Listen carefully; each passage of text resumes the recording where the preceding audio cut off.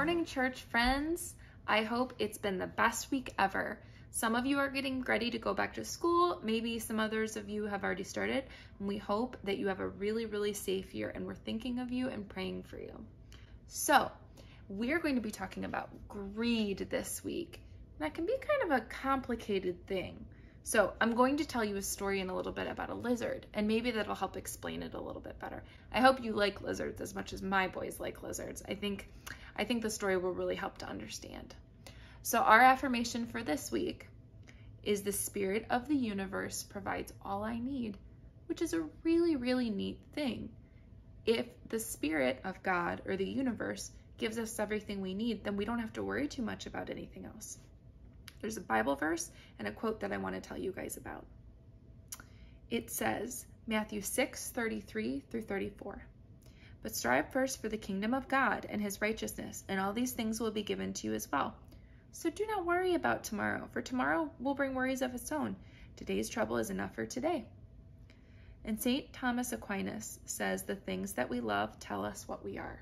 That one's really important. Okay, so I'm going to read you guys a story about the little lizard's sorrow. And then we'll have some questions at the end that you can talk about with your grown-ups. Are you ready? This is a story from Vietnam, which is a really interesting country that you can talk to your grown-ups about, but it's pretty far from here. In many parts of Asia, there are little lizards that scurry amongst the bushes and grasses and even up and down the walls of the houses. The little lizard can be heard making a soft tss, tss, tss sound as it runs around. There's a story about why this little lizard sounds so distressed. There was once a rich gambler who had more things than he could ever use, but he couldn't stop adding to his collection of possessions. Instead of buying more things, however, he figured out a way of tricking people and getting things for free. The gambler would challenge some poor unsuspecting person to a bet. "I'll bet my best silk robe that I own any object you can name," he might say. Tempted by the thought of winning a beautiful silk robe, the other person would bet something that they owned. "I'll bet my fanciest tea set that you don't own a pair of solid gold chopsticks," the person might reply. But of course, the gambler would have a pair of solid gold chopsticks that he would gleefully take the fancy tea set from the loser. He played this game for years, never losing a bet. Everyone in the region learned to avoid the greedy gambler because he had never lost something to his scheme. The gambler had acquired so many possessions that he had to build more rooms onto his sprawling estate. That means house. Workers were busily hammering and sawing when a visitor dressed in a poor, rough tunic approached.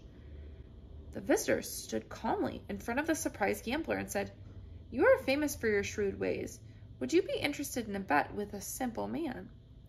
"What could a man like you have to bet? You're begging bowl?" scoffed the gambler. The visitor looked deeply into the gambler's eyes as he replied, "I will bet the only thing that I appear to own, myself, and I will bet against everything that you appear to own."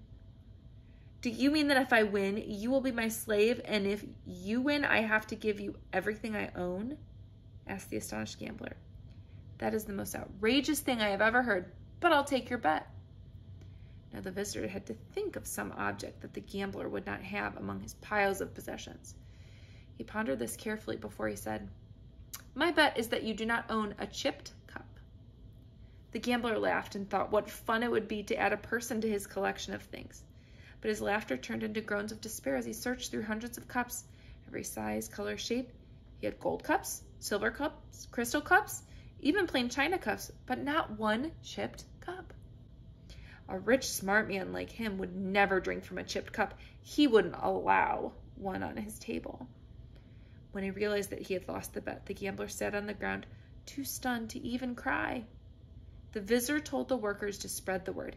Anyone who had lost a bet with the gambler could reclaim their possessions. As everything was taken away, the gambler sat talking to himself. "Tss, tss, tss. How could such a terrible thing happen? Tss, tss, tss. All is lost. Tss, tss, tss. How could such a terrible thing happen?" The visitor walked down the road with the only thing he appeared to own, himself. And where once the sad gambler sat talking to himself, there was a small lizard scurrying through the grass, saying, "Tss, tss, tss, tss." Okay, I have 3 questions for you. Why were so many people tricked by the gambler's scheme? What did he do that was so good that tricked so many people? What do you think that was? Why did the poor man say that he would bet against all that the man appeared to own? What do you think about that one? Do you think the gambler felt loving or happy? Luke 12:34 can tell us more about that, so I want you to look that up with your grown-ups. Luke 12:34. Where was the gambler's treasure? So what this teaches us a little bit is about greed and trying to take advantage of others and trying to take too much stuff so that other people don't have it. It's true that there are other people that are in need all over the world, and we have so much more than we could ever need. So I want you to try and pay attention this week about greed. And if you notice maybe people around you are greedy, or maybe you can even notice it in yourself, and maybe something you can do about it, okay? All right, so I want you to remember the lizard, and I want you to remember the two men in this story, and think about that with your family this week, okay? Okay, friends, I hope you have a wonderful week, and we'll see you next time.